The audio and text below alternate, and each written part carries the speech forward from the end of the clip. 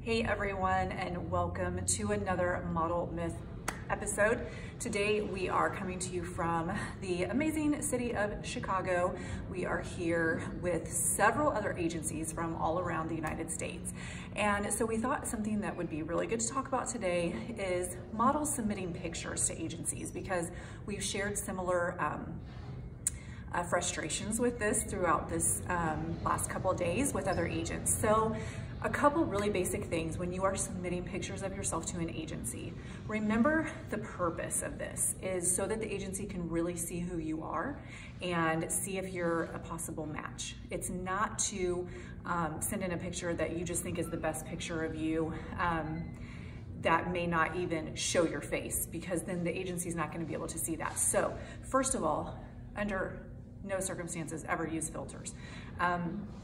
Filters, if we get a picture with a filter, we immediately disregard it. It doesn't show us who you really are.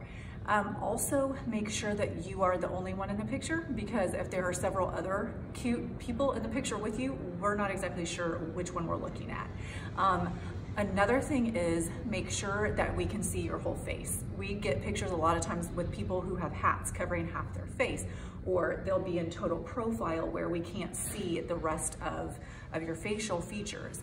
And the last thing is probably make sure that whatever you send doesn't have a lot of distracting stuff going on in the background, just because it makes it very hard to visually take in who you are and what you really look like and the personality that you're bringing through those pictures.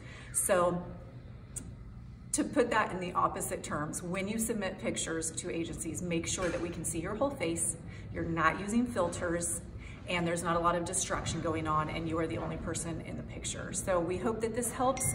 Good luck with everything, and we will see you next week.